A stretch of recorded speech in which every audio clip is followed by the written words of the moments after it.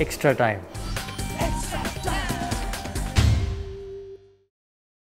Hit the subscribe option and the bell icon to get all the exclusive sports videos on Extra Time.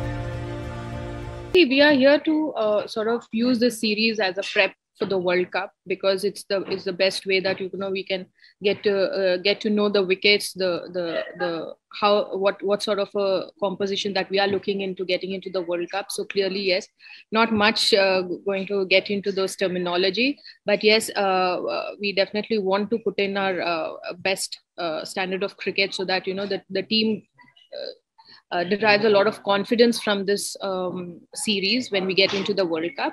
Having said that, every other team has worked very hard to prepare for the World Cup. Every other team have been playing bilateral series, so it all boils down to which team plays the best on that particular day. I played my first World Cup way back in 2000 in New Zealand. I remember when we recently had a session in Christchurch, Lincoln University. That's where we played the World Cup.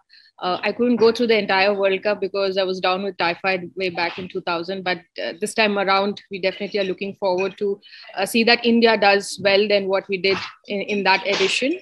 India was, bowed out in the semi-finals. But this time, yes, the team has done well in the last year, even though we've lost a couple of bilateral series. But the way the team has unified to perform well with some of the young players and with the experience, I'm looking forward that the team will unite to put forward our best cricket. Every player has their own individual way of absorbing pressure and coming out and playing their best cricket. And having a sports psychologist traveling with the team this time around helps to she has these one-on-one sessions with the players to give them more time to understand how to deal with their pressures, to find ways that they can absorb and play their best cricket. This is Extra Time! Extra